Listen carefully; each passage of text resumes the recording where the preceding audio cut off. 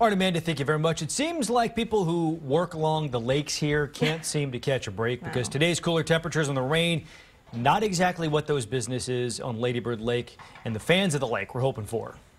It was 21 or 22 days, so it was a little bit longer. This is the highest that Mansfield Dam has been, or the Lake Travis has been since I've owned the club. So we're talking about 2 months of bad weather right now. First, we saw the back-to-back weekends filled with heavy rain. Then the flooding brought with it a waterway ban. There is some good news, though. Part of the ban has been lifted, and you can now head back out to certain parts of the water, at least. Candy Rodriguez joining us live this morning near Lady Bird Lake to tell us all about it. Good morning, Candy. John and Sally, good morning. Yes, they got that news yesterday. Business owners telling me they are ready to get back to work and get those rowers back in the water. UT's Texas crew rowers out here this morning actually ready to hit the water for the first time in a couple of weeks. But with that cold front, we're expecting to see business owners tell me when the temperatures drop, so does business, which would be just another hit to their already impacted bottom line. It was very quiet here. We were underwater. For 3 weeks, these life jackets hung dry, paddleboards stacked up, and supplies stored.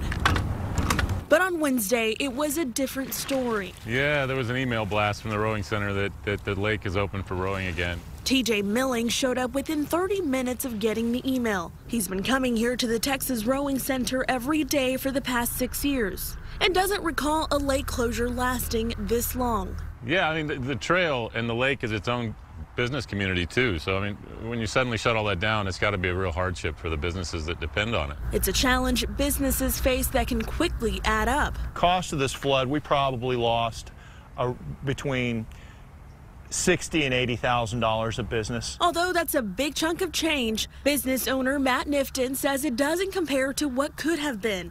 You know, the flood in 2016, which was the first 15 days of June, we lost about $200,000. Matt remains positive and says it's simply the cost of doing business along the lake. You know, you have to expect that some of this is going to happen. It'd be great if it didn't, but it will. Matt tells me they saw about 100 rowers come through yesterday, but just to give you some perspective, on average during a hot summer weekend day, they could see thousands of people, whereas this month and last month, October and November, are their slowest months, so they only see about a couple hundred on a weekend day. But take a look at Lady Bird Lake this morning. A section of it still remains closed from Redbud Trail upstream to Tom Miller Dam. It is expected to reopen by tomorrow, along with parts of Lake Austin and the Colorado River and all of Lakes LBJ and Marble Falls. A little hard to see this morning, but there is improvement. Keep in mind, though, if you plan to head out, there is still visible debris and you'll have to be a little extra careful. Guys, back to you. Okay, Candy, thank you. We also heard from Zilker Park, the boat rentals over there. Wanted to know how are they doing.